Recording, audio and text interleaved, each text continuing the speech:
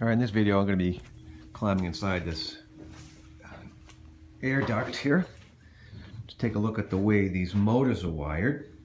Now I'm literally right inside the duct, and if you look at the motors, they've been wired using liquidtight flexible metal conduit.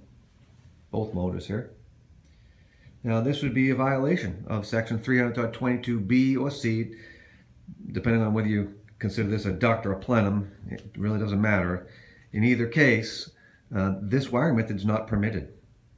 Flexible metal conduit would be permitted, and other metal wiring methods like the EMT that they used coming in, that's okay.